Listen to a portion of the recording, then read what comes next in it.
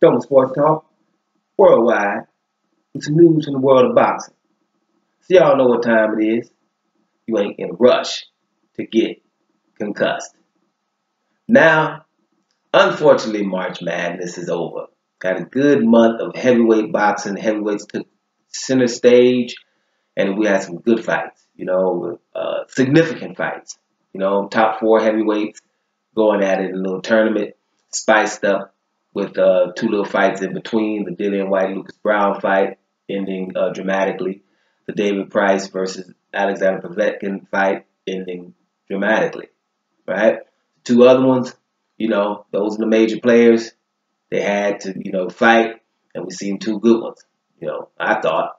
After Joshua Joseph Parker, and Joshua wins the fight, Joseph Parker can still keep his head up, win 12 rounds. He has things he can look forward to. Also the referee, not letting him do inside work. People know that. People saw that, even British people. So, he can at least get himself together and get right back in the mix. Luis Ortiz, the one whose phone is getting dust on it, because ain't nobody calling him. He gonna fire his manager in a minute because they can't get a fight. That Luis the Real King Kong Ortiz, the name that you won't hear unless Deontay Wilder is saying it, which I'm so happy that he's saying, if you want to fight me, fight him first, so you can feel froggy. You notice everybody's not talking about him. He will get, and I'm going to say it, this video ain't got nothing to do about him really, but he's going to get the Guillermo Rigondeaux treatment, right? Which means, something that looks like, if I told you, for example, what has happened to Guillermo Rigondeaux, you would think I was talking about the 20s. Hey, man, that was really bad for y'all in the 1920s and the 1930s. You wouldn't think this was information or something that could happen in the time of what you guys with the social media going on and telling everybody things, Instagram and Snapchat and Twitter, if you're on all over, how could that happen? And it just tells you the pulse of a nation and a world, that a fighter can have fighters around him that won't fight him, have to go up 2 weight divisions to fight a monster, the best in the world, basically, 2 weight divisions, lose that fight. His belt, 2 divisions lower, is taken from him, even though he's not fighting for that belt. Guys around him are allowed to not fight him. People in English should be like, Scott Quigg, when you fight, we don't care, because you didn't fight Rigondeaux, right? What's the other one? Carl Frampton. Fight anybody.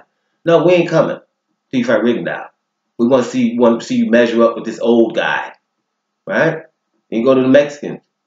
Leo Santa Cruz, we ain't coming till you fight Rigondeaux.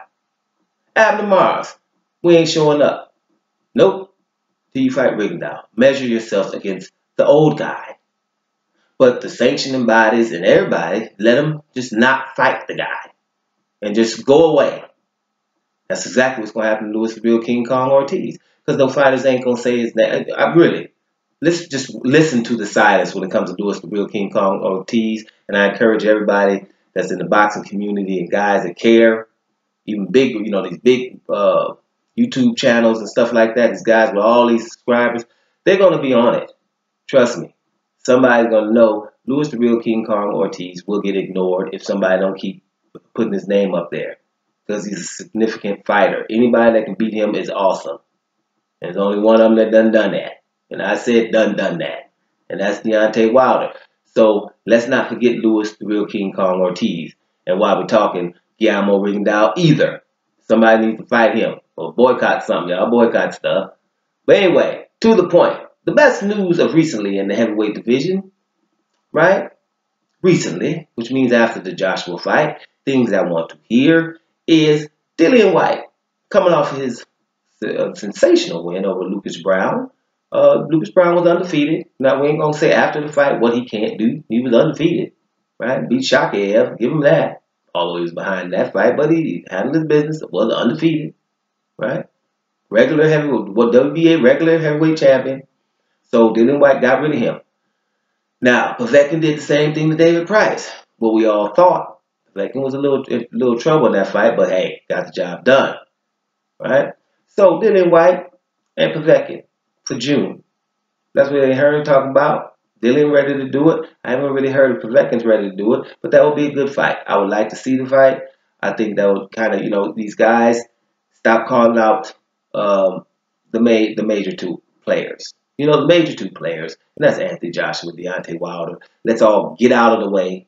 Let's all, make sure that we didn't go let the promoters ask for other stuff, and we'll be happy with another fight, an interim fight, and a get to know them fight. If you don't know them, then you're way too casual. If you don't know these guys, even Deontay Wilder, now they done said his name, in front of all them people. So everyone knows who these guys are. That's the fight that has to happen. And remember, guys, it's not like it's only one fight. These guys are undefeated, undisputed, and all these things. And if the fight's close, they can have a rematch, like all of the legends have. It's not a big thing. So let's get out of the way of that. So my point is the other guys can eliminate each other or fight each other. So one of them crystallize themselves as somebody to be pushing up on the guy who wins the unification match. The match for undisputed heavyweight champion.